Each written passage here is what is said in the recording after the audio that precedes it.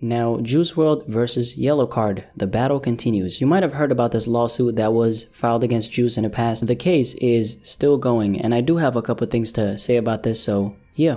Let's talk about it. Now, in October 2019, Juice WRLD found himself in a place where he was getting sued by a rock band by the name of Yellowcard. Yellowcard filed a lawsuit against Juice WRLD for copyright infringement over his very much recognized hit song Lucid Dreams. The lawsuit claimed that he illegally sampled elements of their 2006 record titled Hollywood Died. I made a video about this situation when it was all going down. I'll link that video in the description below. Definitely watch that video and then come back to this one if you haven't seen it already, because I'm not really gonna compare the songs like I did in that video. But that's what it was. They were suing Juice WRLD for $15 million for the similarities in the cadence / melody on Lucid Dreams, claiming that he was inspired by their song and their album. One connection they tried to make to validate their lawsuit was bringing up the fact that Juice WRLD was in 5th grade when their album he's supposedly inspired by dropped. This might not make sense to you, but pretty much what they're saying is he expressed his love for emo pop rock music in various interviews. Juice WRLD apparently educated himself on that specific genre to impress a girl when he was in 5th grade, and that's the connection they're trying to make to validate it. And obviously their song was released during that period of Juice's life, and that's what ties it all together. And then another thing, Juice WRLD has publicly stated sometime in his career that he admires the band Fall Out Boy, and specifically that he admires an album titled From Under the Cork they released in 2005. The connection Yellowcard was making in their lawsuit was through a producer who worked with Fall Out Boy on that album. Now, this producer produced the same song they're claiming that Juice WRLD copied. As you can see, they did some, I guess, detective work to make their case stronger. Now, back in February, this lawsuit was actually put on hold, and no, it wasn't put on hold by Yellowcard, but it was put on hold by the judge who was handling the case. And she did that because no one had been appointed as the executor of Juice WRLD's estate. This simply means no one had in the court of law been chosen as pretty much the owner of Juice WRLD's estate. Estate is just a word for everything that a person owns after they pass away, by the way. And since Juice is no longer here with us, someone who's alive and here today needs to be named as the executor, which is a person who makes sure that the assets of the deceased person gets handled correctly. Recently, Juice WRLD's mother got named as the head of his estate, which means this lawsuit can now officially proceed. I want to make one thing clear. Keep in mind that this lawsuit was pretty much automatically put on hold because there wasn't anyone who was the executor of Juice WRLD's estate. I say that to say now, when someone has officially been named as the head of his estate, the lawsuit automatically by default proceeds as a result of that. I only want to make this very clear to tell you that Yellowcard didn't go out of their way to keep this lawsuit going just now. So really the only thing that's changed is there's now a head of the estate, and now the lawsuit automatically opens up and continues. Even if that's the case, they didn't really pull it back even after Juice passed away. Keep in mind that it was the judge who had to put it on hold. So I think just that really tells us exactly what their intentions truly are. Obviously, there wasn't any emotions involved from the get-go. If you were trying to sue a 20-year-old for $15 million, I say that to say I wasn't really expecting them to pull their lawsuit back just because he passed away. You probably now have a very clear vision of what exactly is going on with this entire Juice WRLD versus Yellowcard situation. Obviously, the battle continues, and I don't think they're gonna back down until they get this settled in court. I highly doubt that they're gonna win. I ain't no judge, okay? Don't get it twisted. But when it comes to the music side of things, these things have to be really evident. I mean, there's some slight cadence similarities in Lucid Dreams if you compare it to their song, but it's far from a 15 million similarity. Matter of fact, they better start laughing to the bank if they get 15 cents. These are $15 million they are not entitled to, and they're really trying to sue for 5 times the amount of money his entire estate is worth. And I'm saying that, by the way, because it's been valued that Juice WRLD's estate was worth around $3 million, so these guys are trying to get 5 times the amount, which is obviously a problem if you ask me. All I'm hoping and praying is that at the end the money stays far away from Yellowcard, because they definitely don't deserve a single penny. But yeah, Juice WRLD versus Yellowcard continues. What do you think about this entire situation? Definitely let me know in the comment section below, and let's have a discussion about this.